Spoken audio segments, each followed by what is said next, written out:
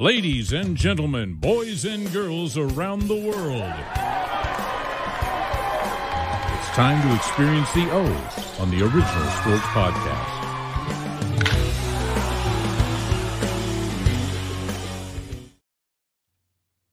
Fellas, you caught me at mid-drink having some Dubby, one of our sponsors. Shout out to them. I like this stuff. It comes in a little canister, and you just put a scoop in with like 12 ounces of water. And I bought a shaker. It was like, I don't know. What flavor you got there? It's like a fruit punch flavor. Okay. Okay. Yeah, but I like it. Like I'm still munching on my Dubbies and the gummies form. From Bucky's in South Carolina, y'all. You got to stop by the Bucks and get some of the gummies. Chops, what do you like? You like the Bucky nuts or something like that? They're beaver nuggets. However, until I'm taking a firm stance. Until they start paying us, I'm not letting. I know. I see putting it out to the Buckies. I know. Not from here on out. Like this is what you get. Right? Is what you get. Wrap it off until they start paying the Original Sports Podcast. If we're having a beer, if we're having a glass of bourbon, it's just you get the red Solo cup going back in the day. That's it. Fellas, long before the debate over Caitlin Clark and Miss Angel Reese were a thing, many great female athletes matriculated through college, Olympics, the WNBA ranks. Our guest today has been a viable part of the University of Maryland women's basketball program, an Olympic medalist, and took her talents to the top level in the WNBA. Miss Vicky Bullett was not done yet, though. She parlayed her basketball talents and charisma into developing her own program, helping youth as well as teaching in the high school. I don't know. She should have talked to me before she did that. And that's where she discovered her passion for helping young people as well. Let's bring Vickie in. I'm so excited to speak with her. She is such a personality. Hi, Miss Vickie. Hello, everyone. Hey, Vickie. How you doing, Miss Bullett? How you doing? I'm good. Thanks for asking. Now, quick question, because I see you're still repping that USA stuff. Yeah. Like, all I got is Pittsburgh gear. Is that all you guys USA stuff? A little bit of everything. I'm a Boston Celtics. Oh, okay. That hurts me to my heart. Did she say Celtics? Yes. No, we're Dr. J guys. No. Pittsburgh. Oh. I thought we had was Philly. I had to. Who was your guy on the Celtics growing up? Well, back then when I followed Larry Bird, that whole group, Dennis Johnson, the coach, Kevin McHale, and Parrish, because I was a post player, so I kind of wanted to mimic them. So they were my watch those post moves that they had. I love Robert Parrish. He always came across so serious, but he was the chief. a basketball player. He was probably my favorite on that group. But I will be honest with you, I was a Lakers fan, and I still am a Lakers fan. Mm-hmm. It's tough. It's tough. It is. It's tough sledding. I don't dislike LeBron, but I'm not like big time into him. Okay. I'm ready for the next wave of young bucks to come through in the NBA, just like it's happening in the WNBA. Yes, we're getting way ahead of ourselves here. You know, Ms. Vickie, talk a little bit about your early years and how recruiting actually went for you. Well, wasn't as fortunate as the kids had today. We didn't have, AAU basketball. Kind of leaned on my oldest brother, Don, who actually played at a Division II, came home, coached my high school team. And, Vickie, go to Morgantown. You got to get some exposure. So did that, had an opportunity to play on a travel team that I had to, practice, but, 5 hours in the car to get back and forth. So got some exposure because we got to the championship and a lot of letters start coming in the mail. So I had opportunity to get, looks of Tennessee, University of Maryland, and things like that. Having 6 brothers kind of really helped because, it was all about them, and I was just in the midst of things. So hats off to my brother who really paved that way for me to get some exposure coming from Martinsburg, West Virginia. Okay, all right. No. Okay, I'm gonna follow, but I do have a 2-part question. But first and foremost, okay. So you end up at Maryland. Mm-hmm. How did University. How'd you get to Maryland? How'd they let you out of the state of West Virginia? How'd that coach keep his job, her job? How'd that even happen? I know. Well, that's what, you know what's funny. People say that you were from West Virginia. How did you not go to West Virginia Mountaineers? To be honest with you, Maryland was only an hour and 15 minutes from my house versus Morgantown at the time. They had to cut the big hole through the mountain, and it was just, you know, not going there, but having the opportunity to go to Maryland. As soon as I got home from that championship in Clovis, New Mexico, you know, Maryland started calling, Tennessee started calling. So it boiled down to those two schools. I knew I was going to Maryland because it was so much closer to home. And so being such a homebody, I said, Mom, I'm not leaving. Maryland was the place. And plus, you know, they were really good with telling me what I can do as far as education. You know, it's about basketball, but, you know, I really had to put my foot down about getting a degree more than anything, because basketball, it came natural, but trying to be a student athlete wasn't as easy. People think it's difficult. I mean, they think it's easy, but it's not. It's very difficult, especially playing at a Division I. So Maryland was the place. Wow. Okay. It might be a little easier now, though, to be quite honest with you, because they put so much in front of you. You really just need to show up these places. You just got to be a time manager now. That's true. It wasn't, you know, yeah. I've had several boys from our high school that have gone on to play. One playing at Maryland right now, Caden Prather, playing football there, and it's all laid out for them. Yeah, show up where you need to. That is so true. Did you ask your two-parter, Chops? Or did you just get that was one part about. Yeah. Well, no, there's so much. I have so many questions. But I'm gonna let T Sizzle go, because I don't even want to. Go ahead, T. So fast forward, you come from West Virginia, you're in Maryland, you go overseas. What was that like? Because we got a lot of the fanfare behind the draft now, and the WNBA draft. What was it like for you coming into the WNBA? How did that transpire, evolve? What emotions were evoked from that experience? Well, the fact that I think prior to the WNBA in '97, I had played overseas for 7 years. So as soon as I graduated, that was the next thing. That was, you know, that's all we had. I wasn't really, my dad would say, I wasn't really ready to have a real job. So let's keep playing basketball. And by that time, you know, there's a lot of other players prior to that were overseas. Vickie, try Italy. You know, you can make that transition a little easier. But I didn't hear about any, because, you know, professional league, we had a couple scouts that came to Italy, and they were telling us about this big thing. I said, well, whatever you got, and it's at home, let me be a part of it. So then, you know, the transition was easy because the fact that we were already playing at a high level with a lot of other foreign players on the team, and then we were in good shape. That's what the longevity is. It's the fact that you never stop. From college, I went over, and, you know, you get a short period of time through 8 months of the season. So it was great. I came right back into the league, and probably with Andrea Stint were the ones that were just leading the team because we were in such good shape. But it wasn't, I've never approached anything that's difficult because I always worked so hard prior to it. So the transition was just being at home and, you know, making that adjustment. The hardest part was just going overseas and not having social media, not having the internet at the time. So yeah, I embrace every opportunity there is to be embraced. You had those calling cards you were still using back then. We were writing letters still. The collect call. Would you please accept the collect call from Italy? Yeah, we had. Mom ever say no? Mom was like, nah. Mom said, okay, just a few minutes. You doing okay? Okay, bye. Where at in Italy did you play? I played mostly in the South, in Naples, Bari, Toronto, not much up north, but when you got into the FIBA Cup, you know, you pretty much go outside of the other countries. But in the beginning, that's where, you know, South was always the best. But it was a little warmer, but it was fun. We got to travel throughout the entire Italy, but that's what, you know, the area of the sport that I played was mostly in the south of Italy. Have you been back since you left?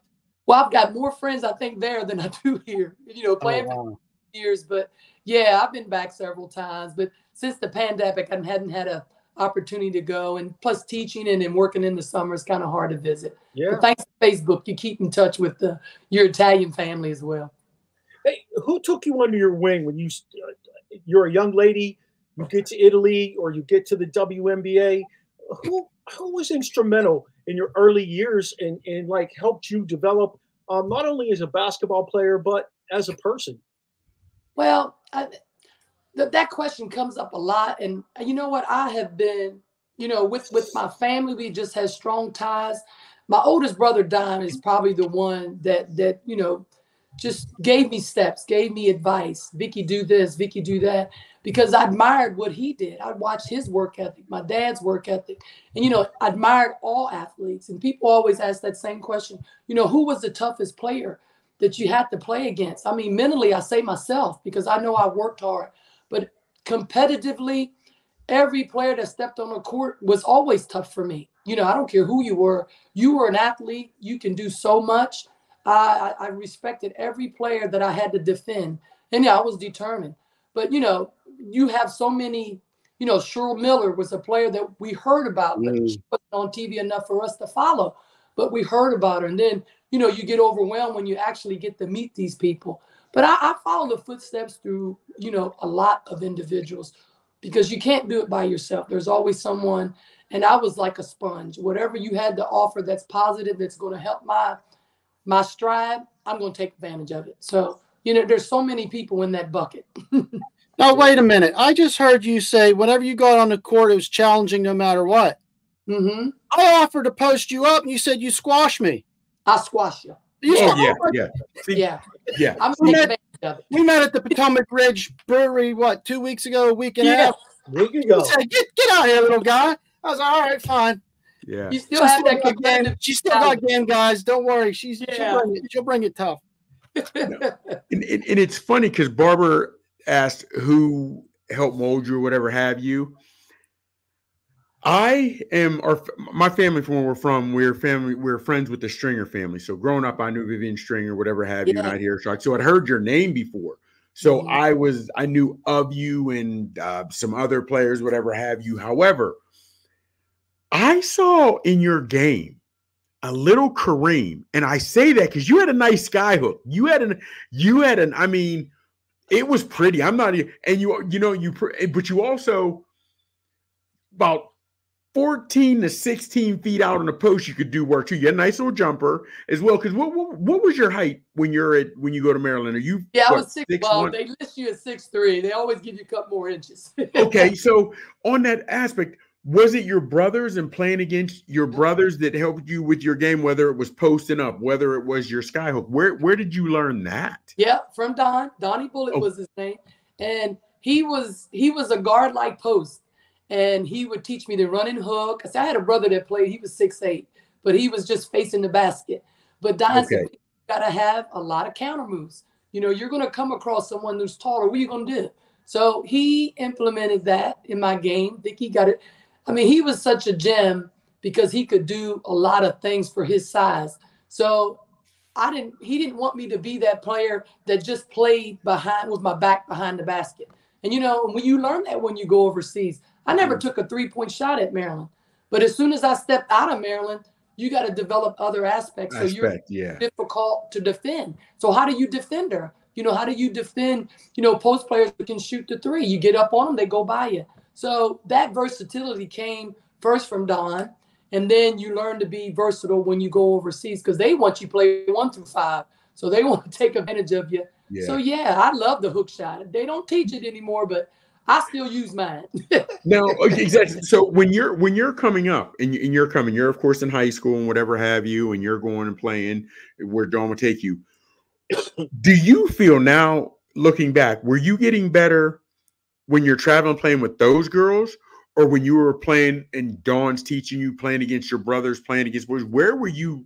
Do you believe your game was truly getting better and you were seeing your handle better, your shot better, your defense? I got overseas, when my first, 6 years overseas, because just the versatility of the game. They never, if you don't have 4 or 5 fouls, you play the whole 40 minutes. And you train to play 40 minutes when I was overseas. You never come out unless, there's a minute left before the halftime.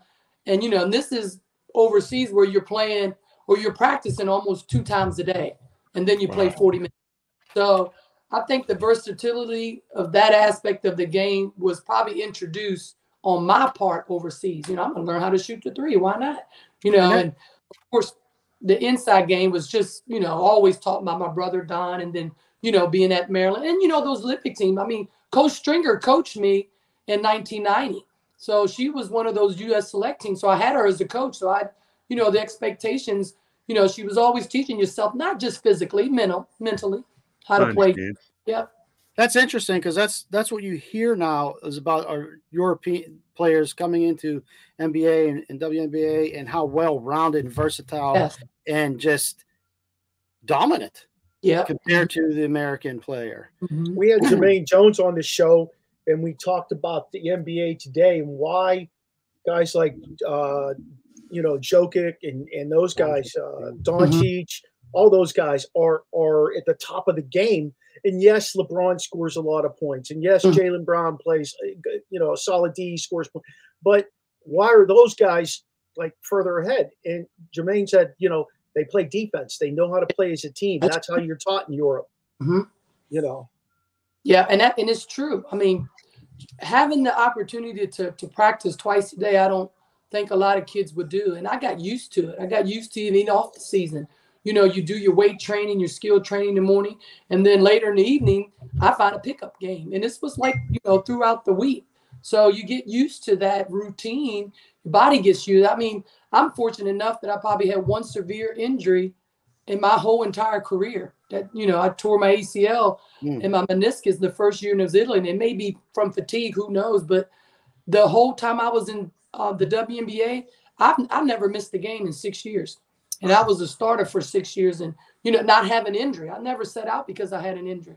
You just learn to take care of your body and, the longevity that you have. So, and in college, I never had an injury. So, yeah, I maybe have good genes. That's awesome.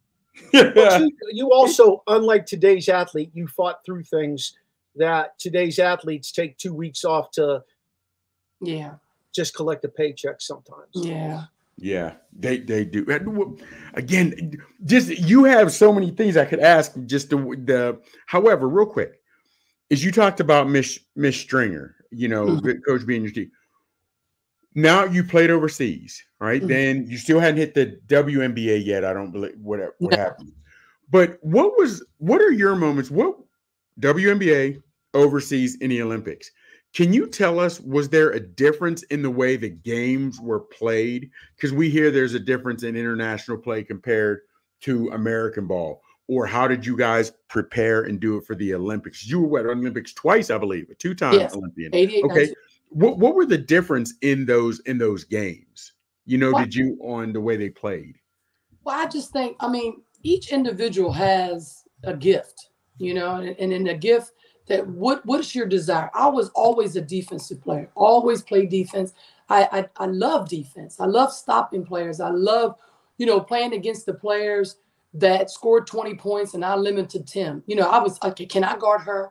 My brother Don told me, Vickie, to make this team, 88 Olympic team, I was one of the youngest players. He said, just play defense. He goes, Vickie, stop their best players. Coaches don't take you out because you don't play defense. They take you out because you're letting them score.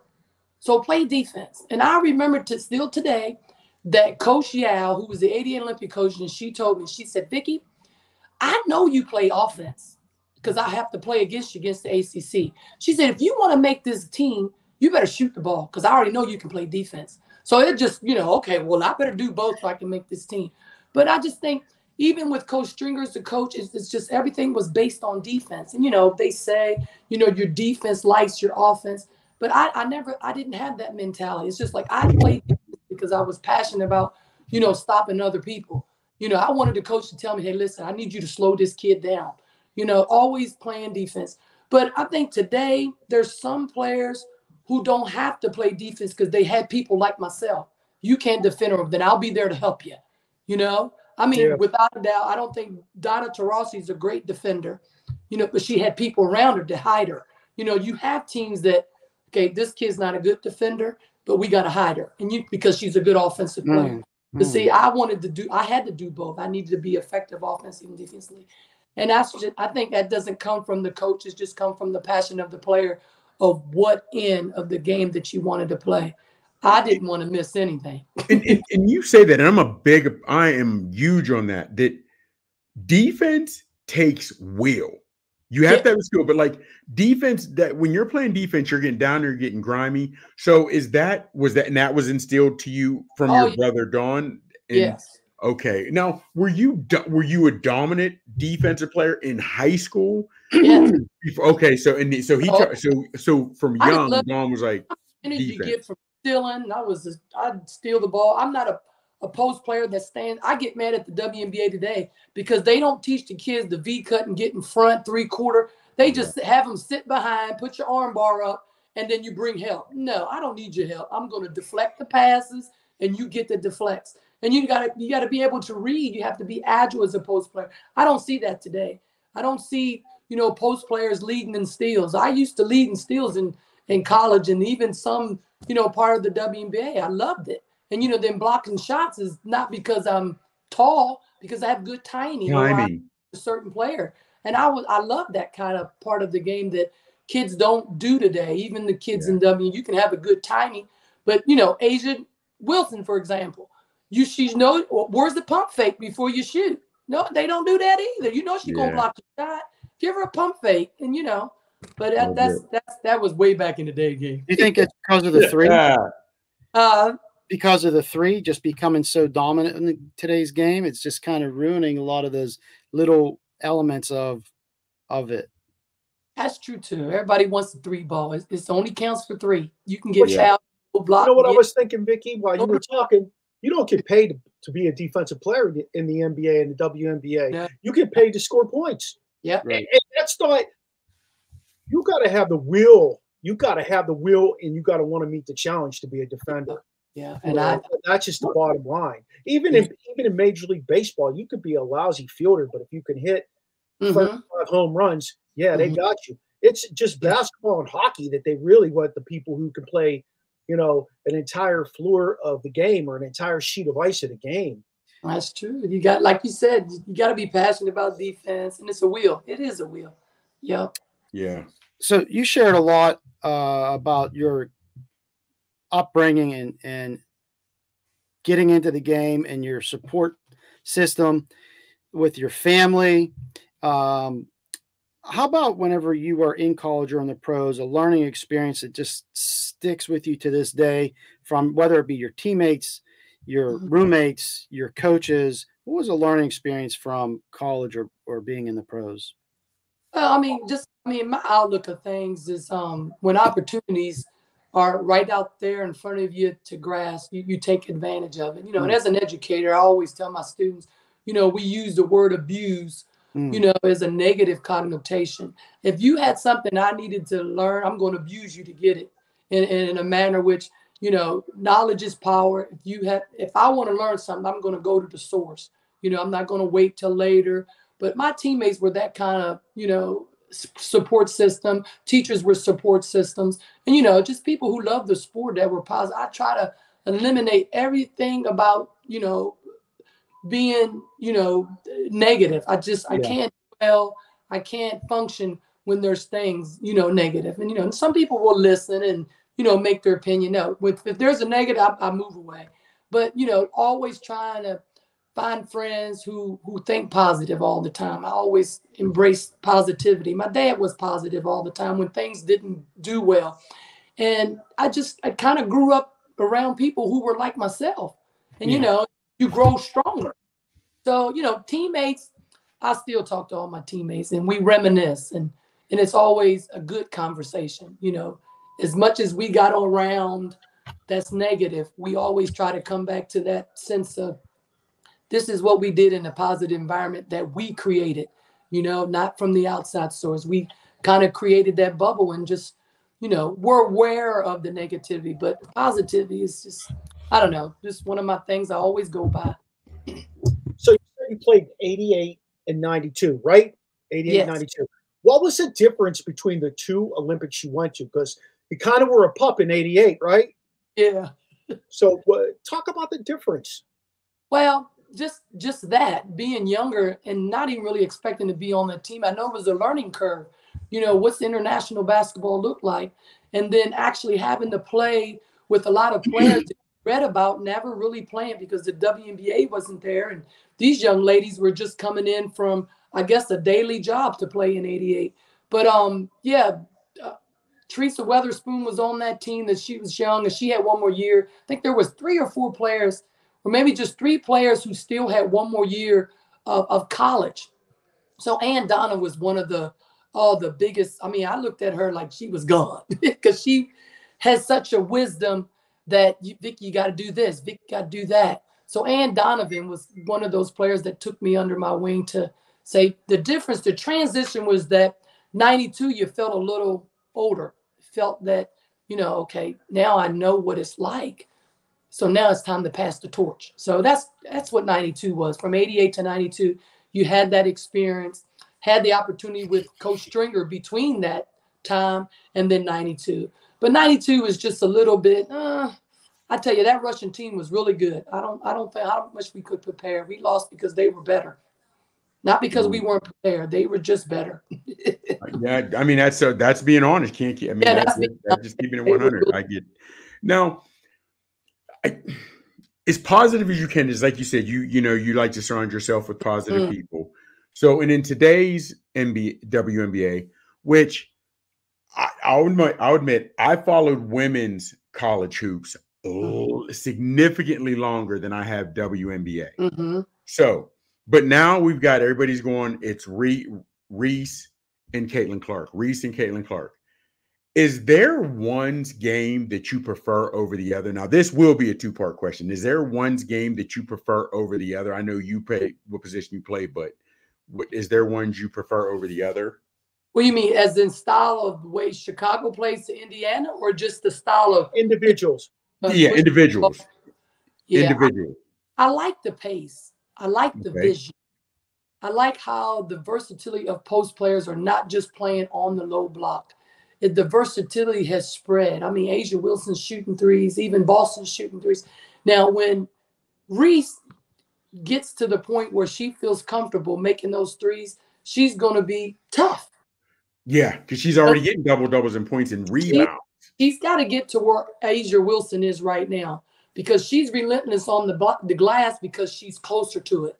She's closer to it. She's always around the rim because that's where her offensive game resides. But when she starts shooting threes, see, it'll take her away from those defensive rebounds unless they don't box her out. But I just love the speed, how they get the rebound and go, or even getting the ball out of bounds and go. It's just so fluid, just so fluid. Not much more of, time and score situations. That's happening when the clock is down.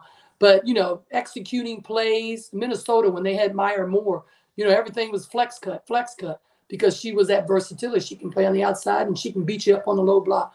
But I like that. I like the speed that Caitlin Clark and, just all the teams are just pushing the needle just a lot more.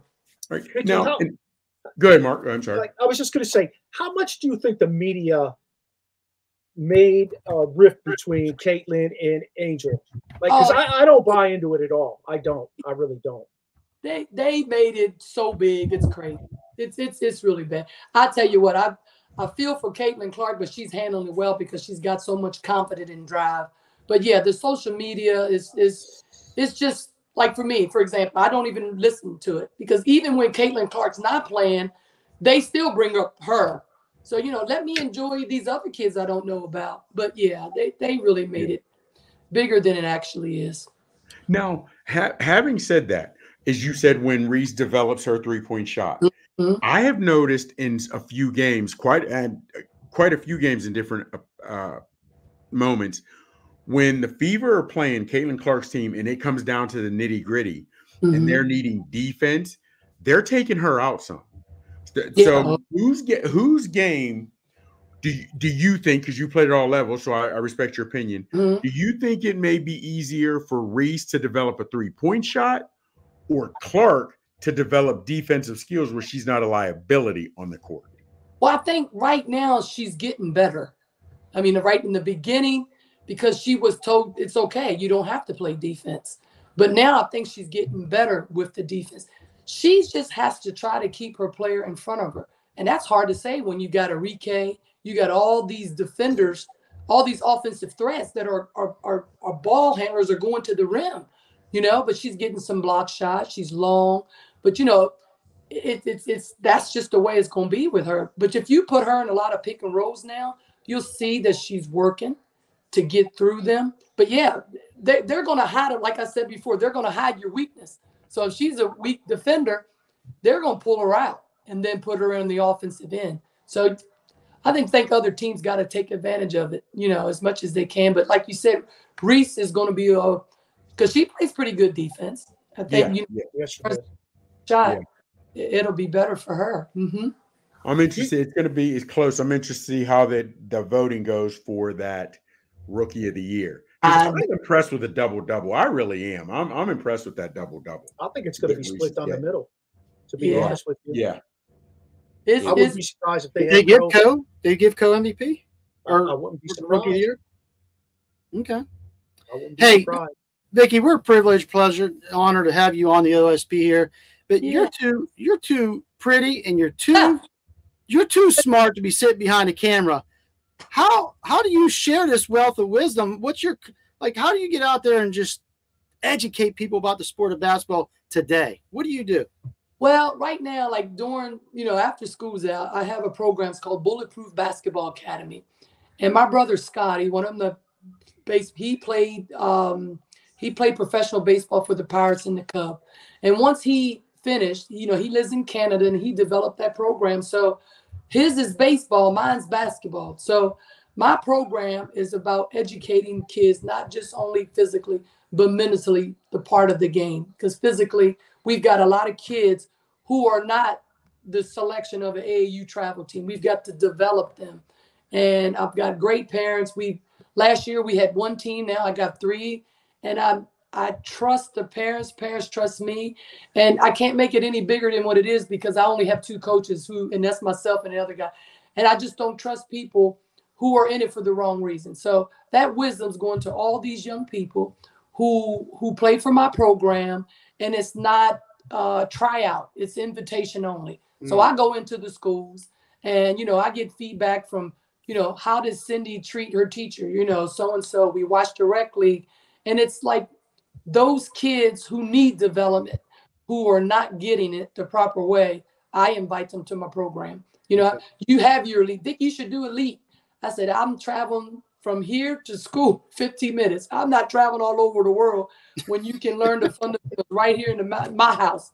So we travel to the games that are in my community. We do community service, and that's it. So, teams want us to come places. I was like, no, we don't have those type of kids. We have kids that play a system that's developing them. We don't have any hot dogs, and that's not what I want to do. I want to see these kids go from, the 5th grade, and they know how to use their left hand. They know how to shoot correctly. And then, you know what? Hey, there's all kinds of schools out there that kids can get. And, that's why it's called student athlete. And I don't have those elite kids. I want to give them all I can do. And through that, that's what my program is about. Well, actually, that's extremely respectful. And that goes to what Chops' question was, invest in your backyard. And and that is to be commended. Thank you for doing that. That's amazing. Yeah, amazing work. You're doing awesome stuff. Always said too, you need so many more resources when you're traveling all over the country, and it costs people so much more money when really it's not worth it. You know what? If you're a great athlete and you develop all the technique, the fundamentals, the skills you need, you work really hard at it, you're going to get discovered. Somebody's going to see you, whether it's in high school or in some youth league you're playing in. Like, that's the bottom line. And then you go out and earn the rest of it by playing at the next level, kind of like you did. You know what I'm saying? So, 100%. I mean, you could be more of a stand-up person for doing that. Yeah, and I share that. People, would say, well, my child's playing for, this, and that. I said, well, why can't you just stay right here and train with our program? She goes, well, they got to get exposure. I said, but I graduated from here. What exposure did I have my senior year? I said, I made it. I made it. But, you get influenced by, everybody else, and this is what they're doing. What I mean, God bless my kids. They'll get there, even if it's a junior college or wherever they go. They're going to get the best of what I have to offer. And, you know, it doesn't cost much. It costs a smile and time. That's about it. Yeah. Yeah. Look, I'm not going to name drop. I've interviewed plenty of, you know, we've had plenty of professional athletes come through here. And so many of them say, well, I didn't start doing that until high school. A #1 draft pick in the NFL by the name of Leon Searcy, he's the only one I'll name drop. His mother wouldn't let him play football until his junior year because his grades weren't right. Yes. And when he got his grades right, he got discovered his senior year, ended up being a #1 draft pick for the Pittsburgh Steelers. You know, like it doesn't, to me, you grow into that. You can do it as an 8-year-old. You can travel all over the country. I see people do that in hockey and baseball. And I'm like, why? Why? It's like everywhere. Yeah. Vickie, if you didn't play basketball, what would have been your other go-to sport that you would have maybe played college or possibly professional if it had a professional league? I knew he was going to ask me that question. Softball. Oh my gosh, I love softball. Wow. Okay.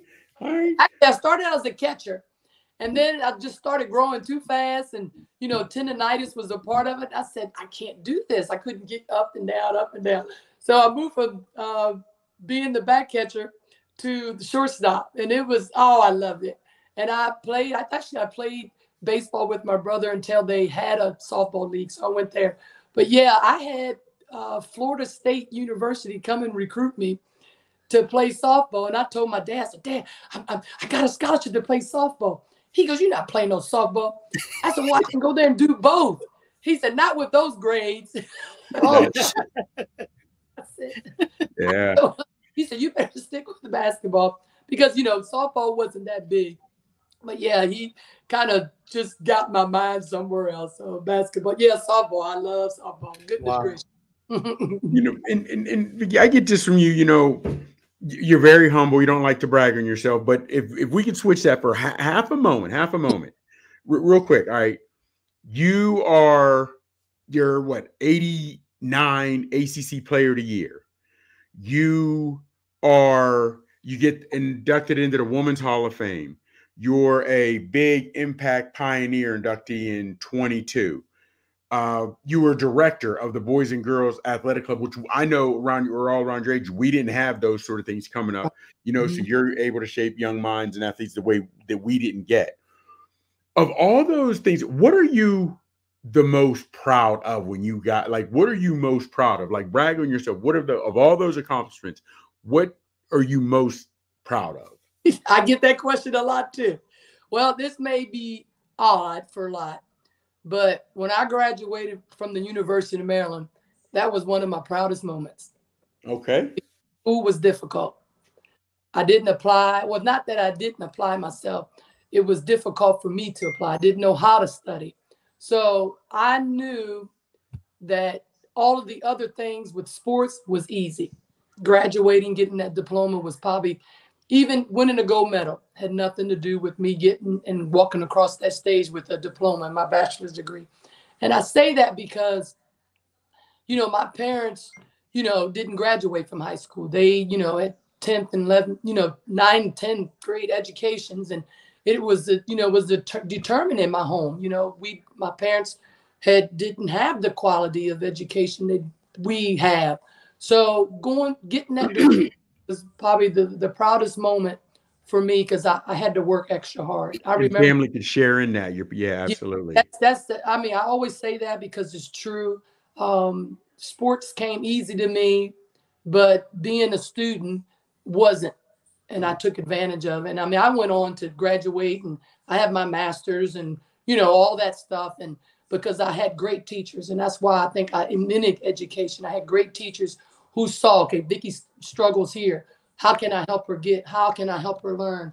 And those teachers never let me down. They, you know, I had a question. And I was always afraid. When you don't have that intellectual, you know, stability, you fear failing academically. I never feared if I was going to get my shot blocked or miss a shot because I knew later. But, you know, in the classroom is a little different. You know, it kind of just puts you down in a way that, okay, I'm not smart enough. How am I going to do this? But I had great educators and that type of support. And so when I walked across that stage to get my diploma, I said, fear no more. That's right. I know that's right. You needed me as a teacher because I don't let the kids fail. I don't. Yeah, No, I make them work though. I'll be making them work. Now this not gonna be, and I tell them my story, you know, because every student they think that it's like, hey, we have mistakes. You know, I misspell words too. That doesn't mean that I can't keep trying. So yeah, I tell the students my struggle as a student athlete, and they kind of relate and they say, well, you know what? Not everybody's perfect. I don't tell them I'm perfect because I'm not. So yeah, we all have those struggles, but that education will take you everywhere. You know, it's priceless. Yeah, it's real. Besides your favorite stuff like hanging out on the OSP here, going to Potomac Ridge, giving back to your community, what else do you do in your free time? How do you spend your free time? You got to relax a little bit. Well, of course, as athletes, we always work out. I love to cut grass. I have a Z-turn. I like to cut grass. But I keep a journal. I've kept a journal probably majority of my life. I just love to write, you know, wisdom from, you know, quotes. But yeah, in my spare time, I'll sit down. I read whatever book you can put in front of me. Just things like that, just small things. But I'm usually out and about, visit friends, family, and things like that. So I don't need much. I've traveled so much that you kind of just get complacent. You just want to be home. So yeah. Yeah. You know what was amazing about you when we met you out of Potomac Ridge Brewery?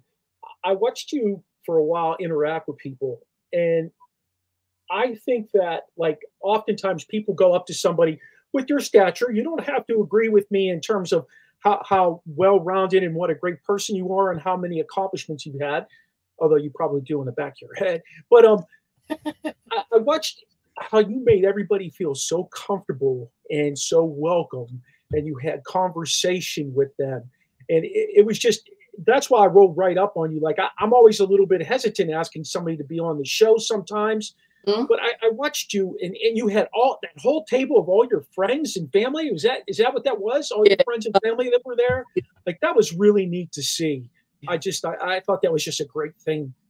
I feel very thankful and blessed that we got to actually meet in person, and that you came on the show. You know, before we let you go, though, would you mind? I know you said you don't do much with social media, but if you do anything with it, would you mind sharing what your social media handles are, where they can find you if you are out there? Yeah, well, I mean, I do have a Facebook page, and I have a Facebook page just personally, and we don't have a website yet because we're trying to work on someone to show me how to do this stuff. But anyway, it's Bulletproof Basketball Academy. And you know, you can follow me on Facebook, and that's it. I don't do Instagram and all that stuff. I don't have time. But we just have a small group. People keep saying, Vickie, you need to market more. But I can't market that much because we don't have the space and we don't have the coaches, because I'm really particular about who works with our kids. And, you know, I want them to have the best experience. And when you have a program that has your name on it, you want to make sure it's done the right way. Because I always tell people this too, you know, my legacy is not mine. It's that of my parents. And I carry their name. And so I want to make sure, you know, it's respected in the way in which they had brought me and my brothers up. So, yeah, so that's the social media I have. Bulletproof Basketball Academy. You can find stories about, you know, the program itself and the kids. And it doesn't just happen in the summer. I follow the kids through all the, you know, their middle school season. So I can't wait to go out there and see them play and see how much they've improved. Vickie, real quick, and just as we let you go, all the way live, like you said, 6 brothers, you know, sports family, keeping it all the way live, pound for pound. Who's the best athlete in the family? I'm gonna have to say Scotty. I don't know. I can't even say myself. Did you figure you got recruited by the D1 in softball? No, you played D1 basketball. Yeah, I have a 6'8" brother that played for Glenville, and they both went to the same school. I don't know. We're all good. I mean, we played in the Gus Macker. Have you guys ever heard of the Gus Macker? No. Well, the Gus Macker was a 3-on-3 tournament. And me and my brothers, we were all in. We beat everybody. Now, so basketball. The bullet, that's what they'd say. Okay. But I would say Scotty, who played professional baseball, was all around. He played baseball. He played football. He's track and field. Okay. So he played more sports than we all did. So Scotty probably was the best athletic athlete of all the family. Now, was basketball the one common denominator that all you guys played? No, Well, you yeah, played. well, yeah, I guess so. Yeah, but my dad, he was funny. I'll tell you this little story to get off the thing. Every Christmas, he'd get a football, a baseball, a bat, soccer balls, and he put it in the bin. And it was Christmas, and he will go and this is what you got for Christmas, so you pick which one you wanted to play with. But every year he would do that. So he never selected the sport we play, but yeah, but it was basketball. Probably basketball and baseball was the thing that we all played. Yeah. That's because I always like to know how you rank, how the athlete we're speaking to, how do they rank in their own family? Yeah, I'm in the middle. That's great stuff. I can't thank you enough for spending this time with us. Yeah, it's been great talking to you. You brought so much to light, and we wish you all the best going forward. Thank you, Mark. Thank you guys for all the wonderful. Hopefully people will see and be inspired. Oh yeah, we'll put it out there definitely. Absolutely. Yep, all right, this will guys. Be everywhere. Week. Thanks for having me. Hopefully someday we'll meet again. Absolutely. Yes, Thank you. Take care. Take care. Have a great summer. But you too. Bye-bye. All right, appreciate it. Chops, I just got to know, how in the hell did you reserve yourself from just rolling with questions? Because I saw the look in your eyes. I've known you since you were a little kid. Yeah. And you talk a lot. And I love it. That's one of my favorite things about you. But I know you just had shit. Oh, dude, yeah, I did. And I wanted to know, honestly, man, because where she was in West Virginia, I know she had sports was great, but like, what was it like coming up? Because like you said, there wasn't much in her area. And I knew a lot of West Virginia because I still had family in West Virginia. It was still, I don't want to say segregated, but black part in this town, white in this town. What was it like? And you come out of, I want to know, did she even visit Tennessee? What was her visit like to Tennessee, coming down south and whatever. So it was rough, but honestly, it was easier with you guys because there's a mutual respect on this platform. You know what I mean? So I could, come on, man, anytime. I don't care who it is. We can be talking to anyone about anything. And if it's sports, we'll always have enough that we can keep going. But I was like, all right, they're going to ask questions, relax, chill, sit back. Yeah, man. Yeah. Absolutely. Hey, I just, I'm going to reach out to her and thank her again personally. She gave me her text number. So I'm going to see about getting her brother on the show. I think it'd be a lot of fun to get Scott B on the show. You got to get Scotty B on. Scotty B played for the Buccos. I think he played with Bonds. I was going to say he played during the Leland era. I believe. 88 to he's 55. 55. Yeah, he's 55. Yeah. Leland just got inducted. You see that? Now, where you guys met her? What was the event, or you just happened to all be? Oh, you said at the brewery. We went to I saw it on Facebook. One of my kids I coached in high school in football had shared it because he went to Shepherd and he helps coach out there. And she was going to be at Potomac Ridge Brewery out in close to Martinsburg. And I hit Sizzle up in New Basel. And I said, guys, you want to take a ride with me? I said, I want to meet this lady. I read about her. And I was like, we got to try and get her on the show. She sounds like she's an amazing person. And she didn't let us down, that's for sure. No, not at all. Dynamic personality, contagious. Exactly. Super open. Now, how far was the drive from where you were to where she was? 40 minutes. It was only about 40 minutes. That's good stuff. Yeah, man. It was worth it. It was 100% worth it. Absolutely. I would do that to meet any pro athlete that I felt comfortable with. And I'm Chops, I'm not kidding, man. I watched her interact with people before I got up off the table and went and saw her for probably like a half hour. I watched her. Just watch. I got you. And it was like, oh my God, this lady, like, is she friends with every one of these people? Yeah, you say that about going to meet any pro athlete, and I probably would too. But the more we do this and we have these people on our show, to me, it's more about these are people, and they are kind of little. Some of them underplaying their recognitions and their what their notorieties are, but in accomplishments, because they're giving back to their community, and all the things that they do outside of the sports is more important. And you saw that tonight with Vickie. And T says, I get that, But you also hear about a lot of these athletes and or actors who are still idiots to a lot of common people. You know what I mean? So it was refreshing that how open she was and just talking and how easily the conversation went. You know what I mean? That's why we pre-screen them. We pre-screen them over a couple pints, and so we got this. It's good. We got a system here, guys. But I don't need to reach out to guys that are going to be assholes to us. I don't need to reach out to ladies. I don't need to reach out to anybody who has some big stature that everybody reads all about them right now. No, I don't care about them. I don't. I honestly don't. You know, if I meet somebody who's a superstar and they're personable and they'd be interesting to come on the show, that's one thing. I don't need to reach out to these people. I'm not going to beg you. You know, I mean, it's just that's not what we're about on OSP. That's just not. That's not what we're about at all. So when we were sitting there talking about her skyhook, she said, "Well, you know, went to Maryland. They listed me at 6'3". What do you think? She's a legit 6'1", 6'2". She had to be has some height. She has some height. Okay, she's 6'3". She was Newbeiser 6'1", and she had a couple inches on him. Okay, she easily did. I'd like to know if she's still not know so much in a rec league, but when she's in a gym, does she grab who? Was she? I'm sure she does. She's very physically fit. You could tell by looking at her stature. She's very physically fit still. She takes care of herself. Yeah, she takes care of herself. I got you. Okay. Well, fellas, let's go ahead and wrap the show up. Chops, hit them with your social medias. You can find me on Facebook, you know, Michael Gregory Mills, the government name. Find me on the X at The Real Big Chops.